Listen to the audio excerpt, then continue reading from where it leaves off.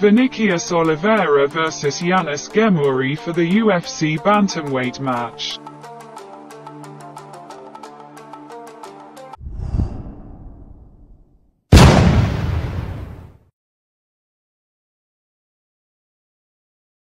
Vinicius Oliveira vs Yanis Ghemmouri UFC bantamweight match. Vinicius Oliveira from Brazil. He is the former UAE Warriors fighter. He has 19 wins and 3 losses.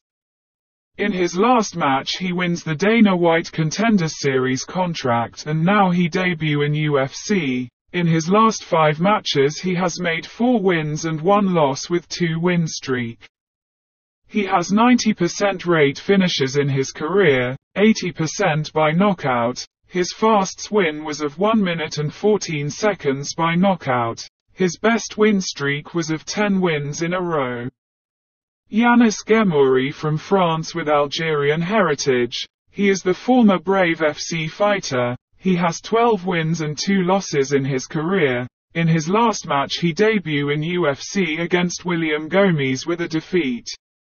Before this defeat he was 9-win streak. He has 58% rate finishes in his career. His fastest win was of 3 minutes and 7 seconds by submission. Here we go with the predictions of this match between 2 rookie UFC fighters. We have 2 fighters with an excellent record.